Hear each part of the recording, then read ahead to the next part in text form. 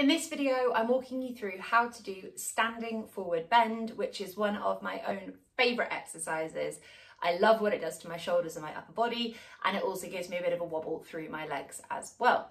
I have to apologise, my room probably isn't quite big enough to show you this quite in the way that I want to, so bear with me. I'll try and make it as obvious as possible from a couple of different angles. So standing forward bend, I'm just going to quickly show you what the overall exercise looks like. You're kind of putting your hands behind your back like so.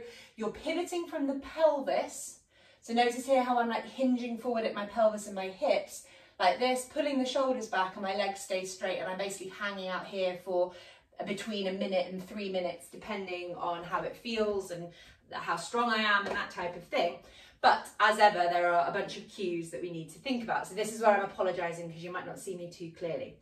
You are going to stand with your feet hip width apart. For most people, hip width apart is significantly narrower than they think. This is not hip width apart. This is more like hip width apart. It's about kind of a fist and a half in between.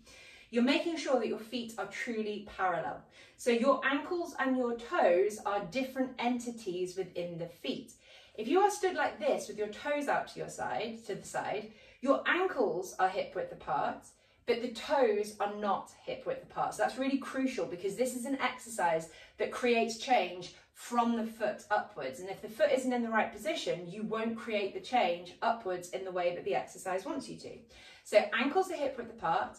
You pivot around the ankle so that the feet are parallel, and it's like you're standing on train tracks. And if you had the train tracks under your feet, they would run through the middle of your ankle through into the middle of your second and your third toe on both feet. So do not let the toes like spread out wide. This is how it looks in the front, and we're going to be bending forwards like so. I'll probably get myself back in that position afterwards, by the way, to show you something else. On the software, you'll see that the instructions are to have your hands in this type of position facing downwards, but I personally don't do that. Not that there's anything wrong with that, and maybe that works for you, but when I find that when I do that, my shoulders still stay in this like hinged forward position. So one of the main objectives of this exercise is to open up the chest and put the shoulder into extension, working the triceps and the muscles of the mid-back. So hopefully you can see my kind of shoulder position there. I'm really pulling the shoulders open, stretching my chest and squeezing the shoulder blades back and down behind me. If I have my hands like this, it's really easy for me to like move forward, but my shoulders are still staying capped forward. I'm not getting the movement in the upper arm as I want to. So my preference personally is to put my hands like this. It just works better for me. So try both and see how it feels. Some people also, when they do this, it can put a bit too much pressure on their wrists because they're not moving their shoulders properly. So if your wrists hurt, always look at what your shoulders aren't doing, basically, because this is going to put too much pressure on the wrists if you're trying to pull the arms back but the shoulder isn't moving. So I'm putting my hands like that. Parallel foot position, hands on hips, and as I said, opening up the chest and squeezing the shoulder blades together behind you like that, but also as far away from your ears as possible. So you can have your shoulder blades together but up around your ears. You are trying to get the shoulders down into the middle of your back.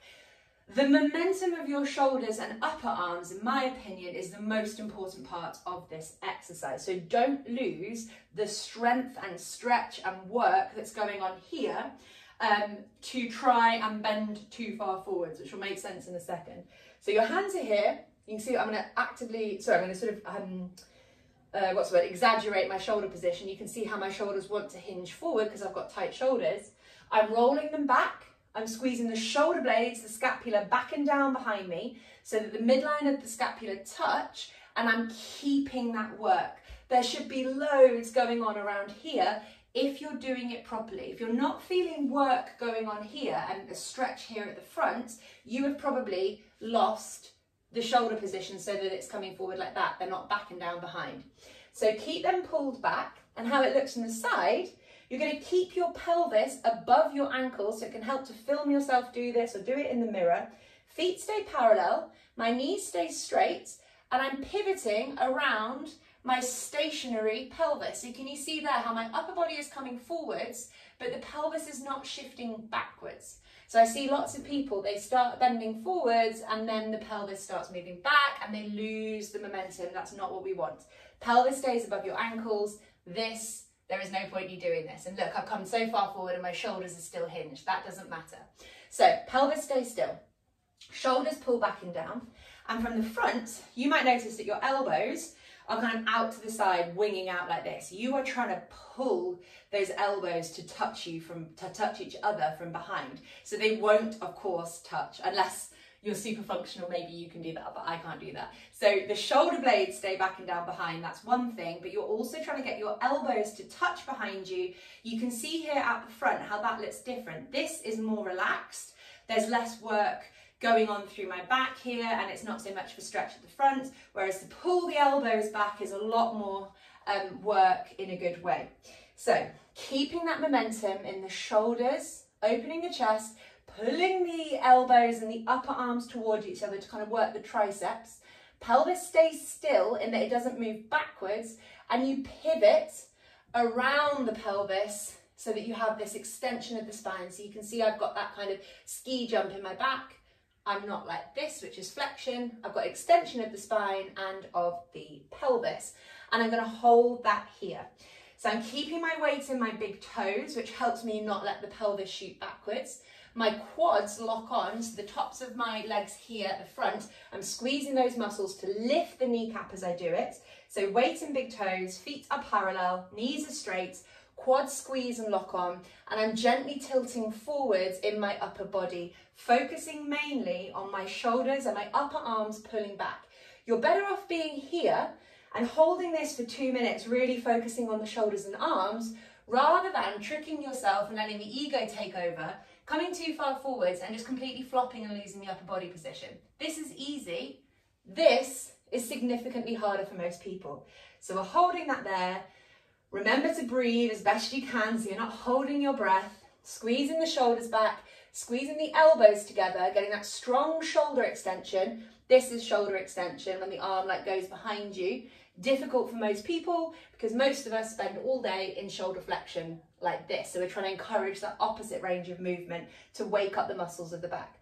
So you're holding it here like this, shoulders, elbows, neck, jaw, head is completely relaxed. You're not tipping it backwards or clenching your jaw. The quads lock on, the pelvis stays over the ankles, and your weight stays in your big toes, trying to keep the weight evenly distributed from left and till right. So that's what it looks like from the side.